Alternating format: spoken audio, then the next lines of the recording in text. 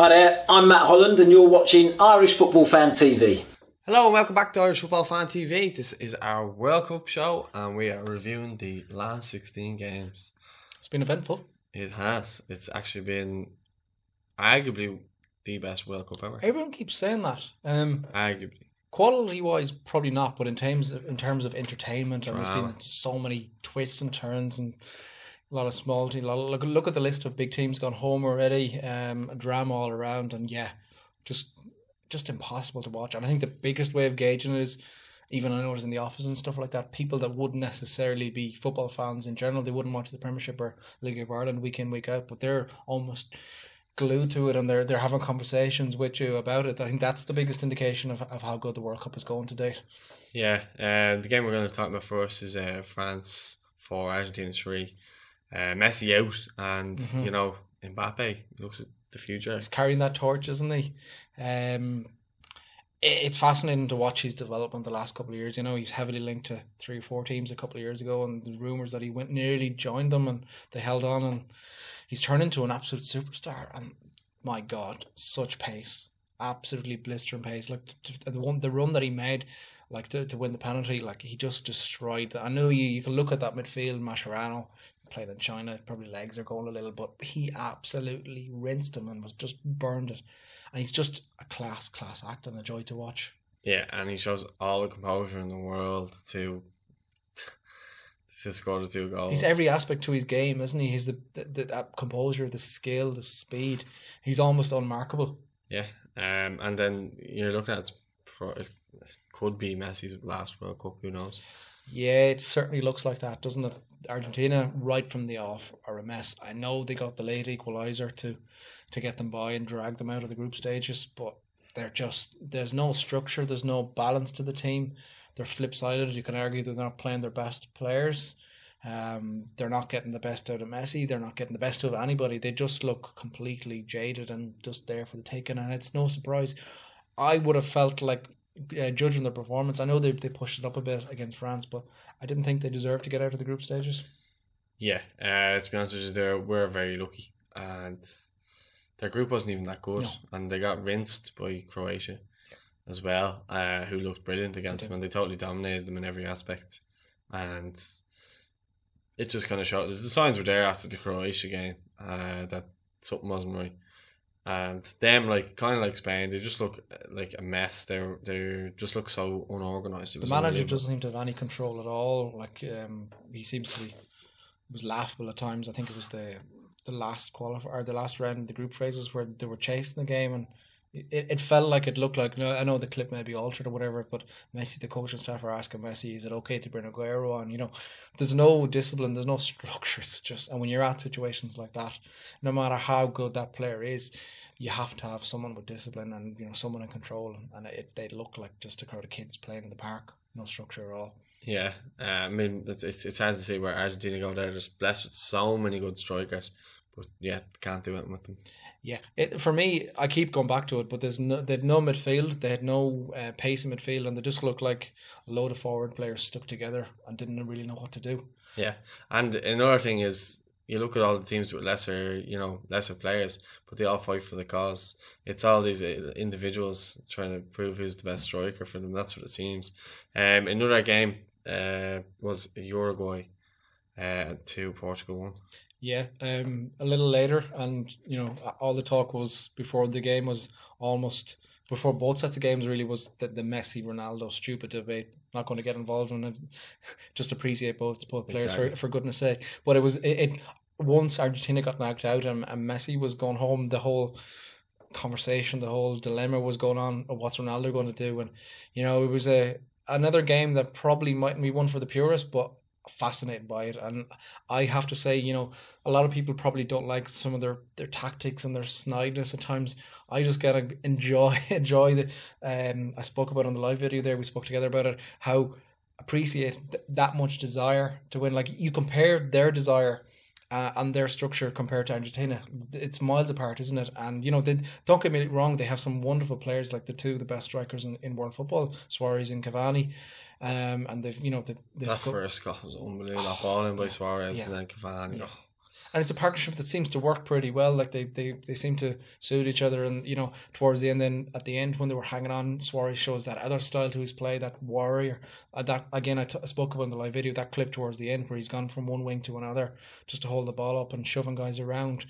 I love watching someone that's so determined to win football games. And yeah, no, they're going to be very hard to beat as well. Yeah, and we're talking about Messi going out, obviously. Ronaldo's out, and you know, it seemed like it was kind of his World Cup to lose. From a lot of people from the first game against Spain, everyone's like, "Oh, Ronaldo, this, that, and the other. They're gonna win it. They're gonna win it. They won the Euros." Were you surprised to see them lose this game? No, I just felt that Uruguay have just too much desire, grit, and probably they were that ugly side of them. They were willing to do anything. Like you saw various phases of the play where they just left their foot in. They put guys 2 foot up in the air with kicking them. They would just do too much. And as good as Ronaldo is, I think he was carrying that team a lot. He did it quite well, you know. But I just felt there was definitely more of a team structure and more of a desire from Uruguay to get them over the line. And I think that ultimately was the difference, really. Yeah, they just seem to be relying too heavily on Ronaldo. If he's not going to score the goals, where they're going to come from, type of thing. And it was just, you know, I'm kind of glad they're gone in a way, because I think there's better teams. Like, it's all well and good having Ronaldo and Messi, but if they're not stepping up to it, then, you know, I'm happy to see them out. I'm happy to see teams like Croatia progress. Uruguay I enjoy watching teams like Croatia and Uruguay that just have, it's that belief. You can see how much it means to them. Yeah, and my team I was delighted to see go out with Spain. Just simply, just because there's so much talent there, and there's so much bitching between them and stuff like that. I'd say you're delighted because of Sergio Ramos element of things. It was funny watching the game. I always have a soft spot for Spain. It probably goes back again to my Liverpool boys, but when Rafa was there, you know, with so many Spanish players in the team, Torres, Alonso, etc. And when it's like Everton or Nigeria. Yeah. But when they made the break, like you forget, like, we're used to them being contested and winning tournaments, but you go back maybe 5-10 years, they were always the one that fell short. And when they eventually made the breakthrough, I was delighted, and they played some wonderful football. Like that Torres Villa partnership was out of this world. Xavi and Iniesta, it was just a beautiful team to watch. And still had Silva and Mata and the likes as well. Jesus Navas was top class back then as well. Yeah, they kind of revolutionised the game to a certain extent. They brought in the, how do I put it, the good tippy-tappy. It was the fast, quick tippy-tappy. Teams have gone on, and this current Spain team is an example of how not to play tippy-tappy football, you know, just slow, pedestrian, almost an arrogance to the game. They felt like they were going to, you know, we'll just stroll around here and we'll get the breakthrough. In that aspect, yeah, of course. And, you know, I'd be lying if the Ramos issue as well, you know, particularly at all that happened. And I thought he let his team down by just shithouse tactics at the end. You know, he's messing around, you know, trying to mess with their keeper. He's not back. He delays the Aspas penalty. You know, he's put more pressure on his teammates, and you know, just it's stuff that you don't like to see. The whole thing of, you know, sacking their manager 2 days before the tournament was just it was destined for downfall. It really was. Like no matter how good the players are, you have to have. We spoke about Argentina not having structure in the management, but to lose it 2 days before, like, the only positive thing to come out of that is it makes O2 with Saipan, you know, look like just an absolute drop in the ocean compared to that. And they look like there was still a bit of. There's always at times that Real Madrid, Barcelona sort of divide, and I think that, you know, I suppose the Barcelona players were probably going to blame Real Madrid for, you know, tapping up the manager and causing that issue. But probably delighted to see them go. Yeah, and as well as there, you know, again, I remember sitting there, I was watching the game with my mate up in Belfast, and there's so many players. It's just like it's like watching a bunch of kids all chasing the ball, like a hive of bees swarm into one area where the ball is. They just in that midfield, bar Isco, they looked terrible. Yeah, like you go back to the good Spanish teams, they had so much movement, so many runs from deep, so many quick passes, breaking the line. This was just tip back and forth.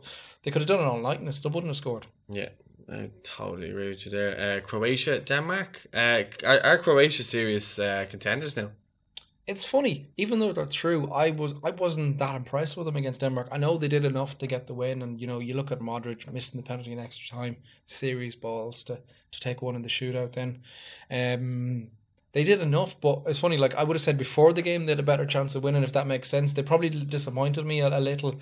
I think they're still one of those potential dark horse teams. It would take a lot to happen for them to win it, but they do have a nice balance of team spirit, which is important. We've discussed that loads of times. Good defensive structure and a bit of magic with Modric. So yeah, as I said, we take a lot of goal scorer in Mandzukic. Absolutely, yeah. They tick a lot of boxes there, don't they? They will have to play a hell of a lot better than they did against Denmark, though. The thing is that they don't have a lot of strength and depth. So like if the injuries would hit them hard, a couple of suspensions would. The midfield is strong, but other than that, they're not strong in many other areas. Yeah. But I mean, call it bitterness, call it whatever you want. I'm kind of happy to see Denmark out. Really? Yeah. To be honest, that didn't really get me that much because I think we left that behind. I think the biggest issue was our tactics in that tie as opposed to... Yeah, but I just remember us getting abused by Danish fans for a long time, so I was kind of happy to see them go. Yeah, well, yeah. Fair enough. They kicked us while we're down, so we're kicking you while you're down. Enjoy the flight home, guys. Yeah. See you in Copenhagen in November or September, whenever. Yeah, look... Brazil. Talk about both our tips. Are they going to get you the money? I'm hoping so. They still look like they can go up a few levels. They always seem to come alive in the second half as teams get tired. Brazil seem to get stronger. They don't really look like they're really that much under the pressure a lot of the time. Mexico gave it a good go for the first 20 minutes. Then you could see they got tired. Yeah. All credit to them. They always tend to kind of get to around the last 16 and then kind of fizzle out, in fairness to them. But I like Mexico, and I think maybe in the next World Cup they might progress a little bit more if they can bring through some more potentially, players. Yeah. They give it a right good go, as you said. But Brazil, one of the reasons why I went with Brazil is because I always used to enjoy watching Brazil as a kid because they were always this fantastic, skillful team. They would your jaw would drop just watching them as a kid. Yeah. You'd go up the garden then and fall on your ass trying to copy some of the skills and stuff. They've kind of gone a little bit back from that. They've kind of gone a bit more, we're not as gung-ho, we're a bit more calm and composed, and they wait for the moment. And that's what you see a lot of the times is they kind of stay solid, let teams have their purple patch, and then towards the end they kind of just do enough to get over the line. You always feel like if they badly needed to, they can go up a couple of more gears, and they have a little bit of strength and depth as well. They have a couple of other little options, and particularly in attacking sense. I just think they're going to be. I think they're starting to click into gear. Neymar, despite all the the bullshit that goes along with him, he's horrible to watch at times. But he has unbelievable aspects to his game as well. When he puts his head to football and cuts out all the bullshit, he's pretty much unmarkable. And I think there's a good little bit of interplay between himself and the likes of Willem and Coutinho, etc. Firmino, you will say. Yeah, here we go. I may as well come out with straight. I'm hugely biased again, but I just think he adds... I see your points. Yeah, go on. I think he adds a lot more balance. I love Jesus as a player. I think there's two options. You either you play the two of them up front, or if you're playing one up front, it has to be Firmino on its own, and then bring Jesus on when the game is getting a little bit more stretch, and he'll be better suited to come on and just run. He's more of a direct number 9, where Firmino is kind of one that knits it all together. And nice little setup play, took his goal. Nice little move to get the second goal. Yeah, I think Neymar pretty much made that goal. He did. It was that's without that run. Yeah. By Firmino. Obviously. Yeah, but I didn't think Jesus was making a lot of those runs. He just looks like he's a little bit. Confidence is a little bit rattled. I think he needs a goal or two just to kick him into life. I thought he was doing a couple of cool, skillful things out on the wing. He skinned some fellow with a lovely little inside touch. Yeah, there's nice touches. He's not far off, don't get me wrong. Yeah. And he's still, he's still a wonderful... He just needs something to run off his arse. Yeah, there you go. There's the old cliche. Yeah. But can Neymar carry them to the final? I don't think it's necessarily carry them to the final. I think that's disrespectful to a lot of the other good players that they have there. He definitely pushed them forward. He's the one putting the ball in there. Or if not, he's not putting it there, he's putting it on a play for others. No, I get that point. He's definitely the most influential player out of them, but I think that front three behind it does a lot of damage together. Yeah, no, I do think William and Coutinho have been class as well. I'm just saying, if you look at the game itself, it was a goal by Neymar, and it was true. Yeah, he was passing it, he wasn't shooting. Yeah, no, it was. Yeah, so yeah.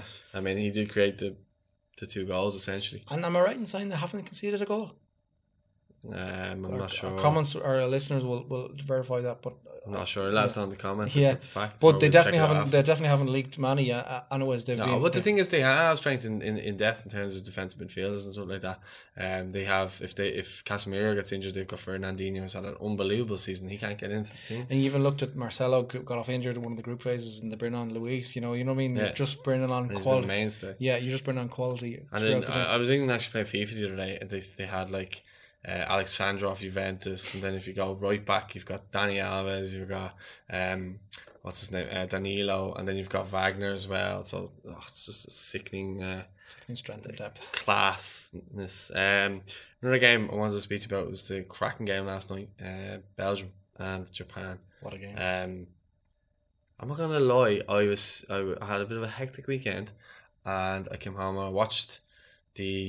I was watching the game in my front room and I fell asleep. Really? And a game No, like that? no. It was 0-0 and I fell asleep. Okay, So fair I enough. woke back up and it was 2-0 to Japan. I thought I was dreaming. And then then obviously I got woken up by the screams of the commentators and stuff like that. But let you take over. Yeah, no. You said you were dreaming when you thought you saw the result. Japan were definitely dreaming at that stage in the game, and they totally deserved their 2-0 lead, and possibly deserved another goal or two. They were that dominant in the game, and they played some wonderful football. Really, really gave it their all, and you push forward at every opportunity. And that, unfortunately, that's what undid them in the end.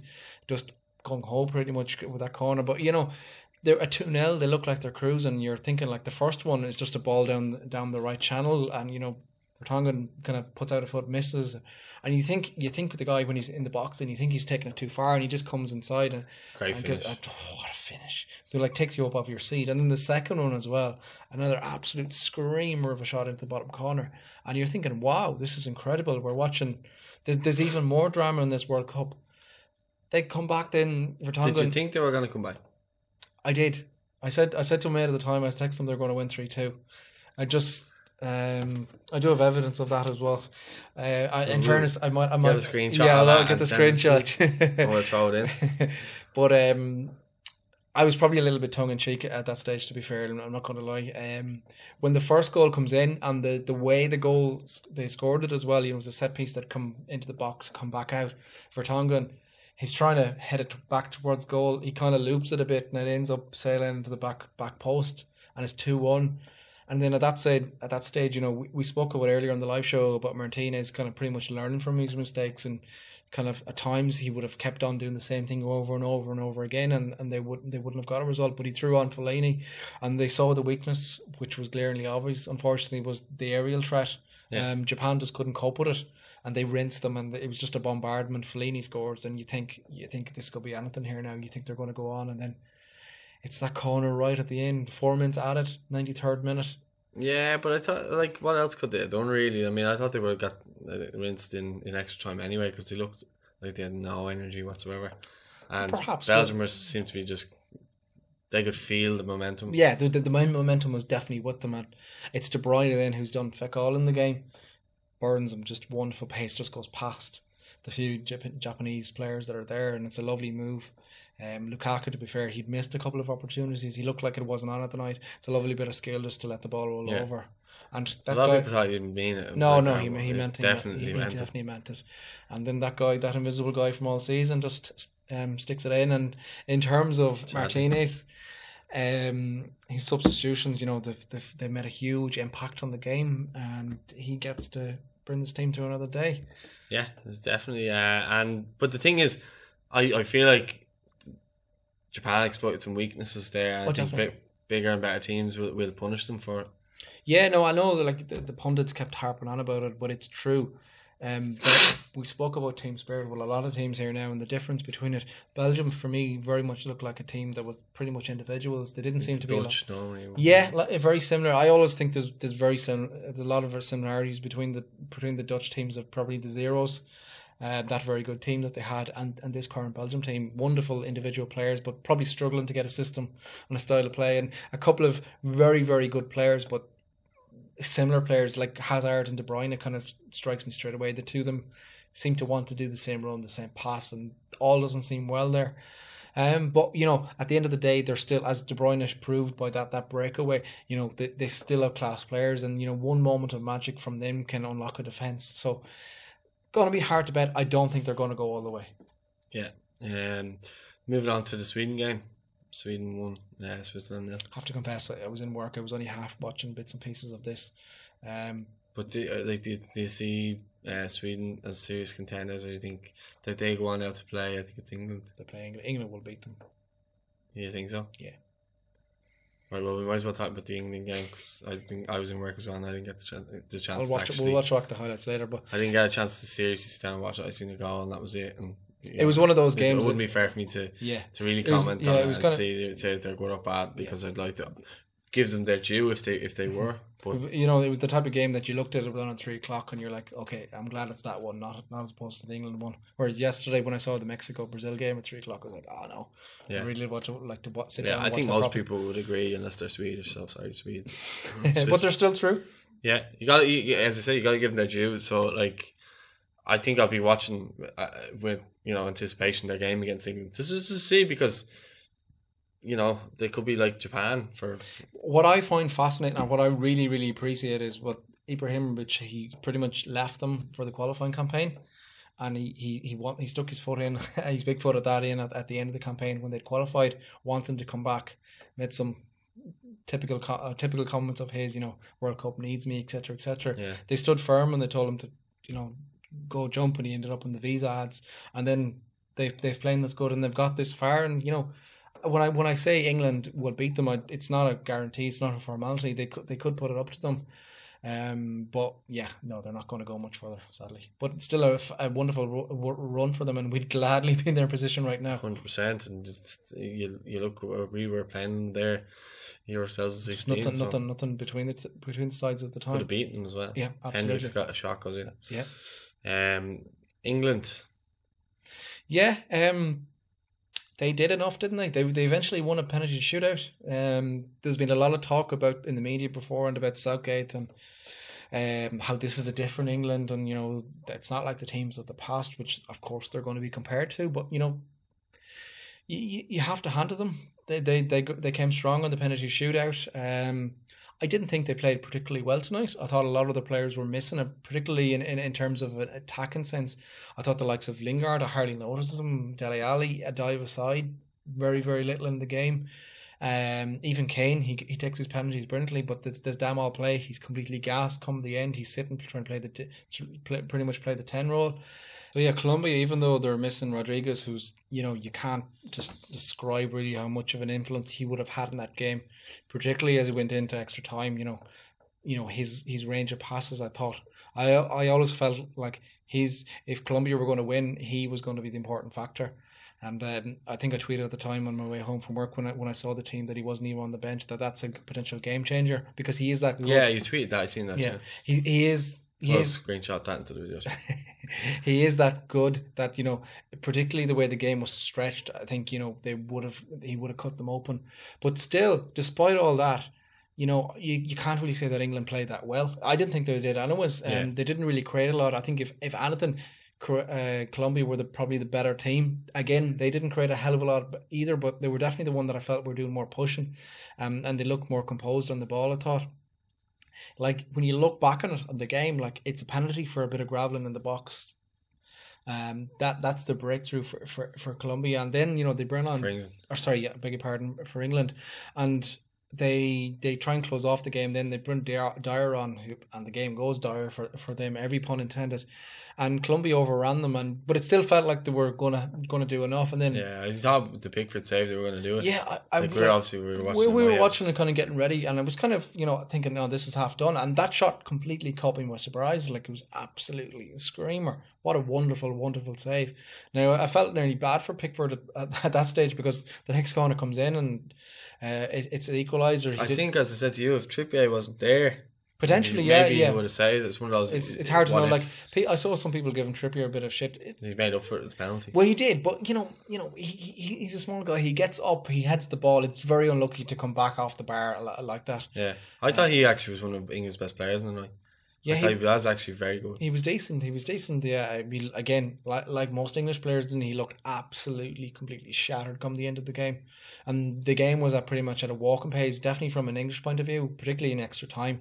I thought Colombia were the ones that looked the freshest. They looked the you could see that even with Kyle Walker. I mean, he looked like he wanted to go down, and he was like chittering like a fish. He did a ballerina dance there as well. But even you look at the likes of players that you would think would be, the fittest. Henderson was down. Kane was down. Even Danny Rose, who was on, looked shattered. You know what I mean? It was just all around the park.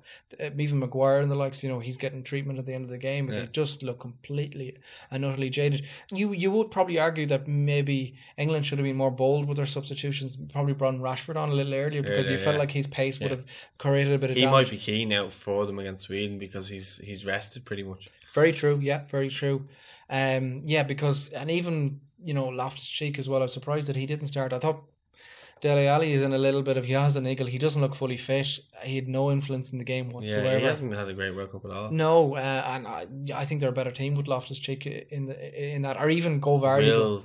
Will seems to think so. Yeah. Even if you don't want to go with Loftus-Cheek, I know he's probably doesn't have a lot of international experience, but even go two up front, go Vardy and drop maybe Sterling a little deeper into midfield, because Sweden are probably going to sit more compact, and I think it'll be a case of England will have to try and break them down for large periods. So the more pace that they can get on that team, the better, I think, for their point of view. Yeah, totally. Well, I think that we've rambled on a little bit too much there for our World Cup show. I don't think there's much else we could talk about. No, it's so good. It's been such a wonderful competition. We could ramble for hours. But I love VAR, by the way. Yeah, likewise. Not the perfect article. Definitely tweaks to be made, but it made a huge impact on the competition. Yeah, totally. Yeah, well, that's been our World Cup show, guys. Don't forget to like, subscribe. Please start leaving comments at the end of the videos. It helps us out, to answer your questions and stuff like that. We have been harping on about doing a Your Comments show, but you aren't commenting enough.